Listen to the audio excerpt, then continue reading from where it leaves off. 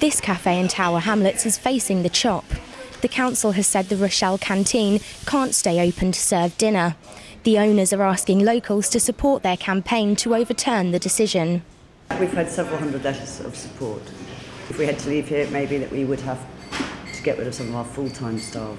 And the committee is made up of councillors who are separate from the planning department.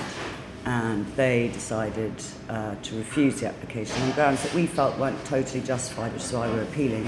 Tower Hamlets Council didn't issue a statement, but in their report they defend their decision on the following grounds: potential overlooking impacts, increased noise and disturbance, a need to preserve the character of the surrounding boundary estate, and unacceptable levels of antisocial behaviour. This isn't the only business reaching boiling point. Many small businesses in the local area have criticised Tower Hamlets Council.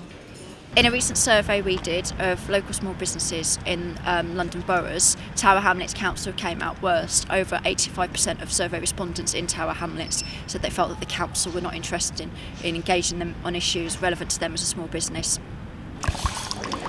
The Rochelle Canteen has just 10 days to stir up enough support for their campaign.